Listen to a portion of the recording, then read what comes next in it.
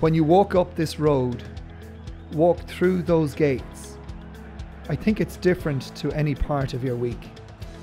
Rally Around Rovers is about thousands of people picturing that exact walk and that feeling entering the showgrounds.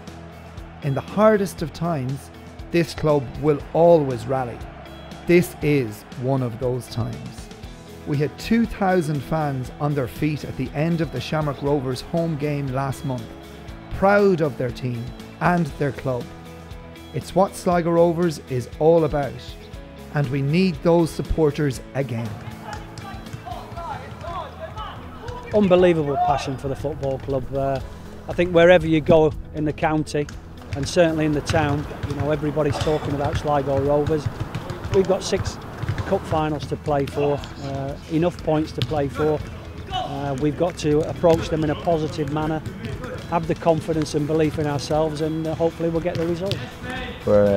We've been playing well lately, I thought, since Micky and Al came in. There's been a good team spirit, and everybody's back enjoying the football. I know everybody was disappointed about the cup game last week, but we played a very, very good side, perhaps the standout side in the division. But other than them, we've held our own against some decent sides also.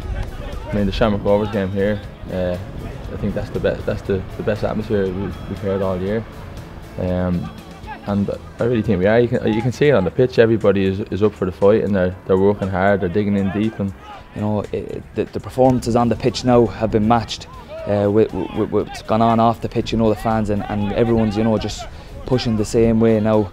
One last push to hopefully to get us through, and as I says, the response from everyone within the club and the fans, not only in Sligo, outside Sligo, and everywhere.